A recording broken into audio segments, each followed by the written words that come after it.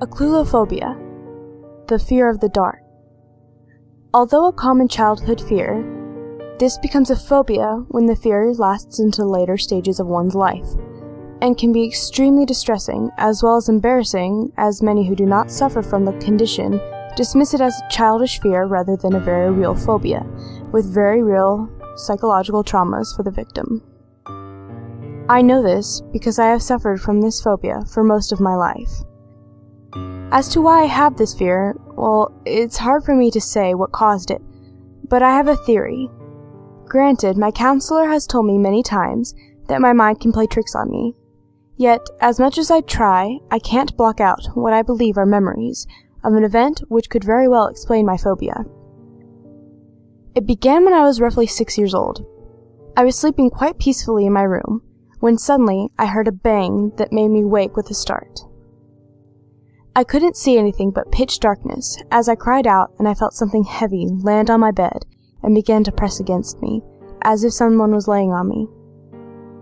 I cried out more and began to struggle as this mass pinned me down, and I could feel the sound of raspy breathing above me, the smell of rotten eggs filling the air. Yet I couldn't see anything as the darkness remained. I felt a clammy hand reach over and clamp against my mouth, my cries muffling as I panicked. Yet in a moment, the experience ended as my parents entered the room and switched on the light, revealing nothing. My parents tried to convince me it was just a bad dream, yet I was too scared to sleep alone that night, and thus I spent the remainder of the night safe in my parents' room. From then on, I flat out refused to sleep unless I had a light on. My parents tried many tricks to snap me out of it, and my dad, bless his heart, even slept on the floor some nights to try and comfort me. Sadly, no matter how often they did this, my fear simply would not fade.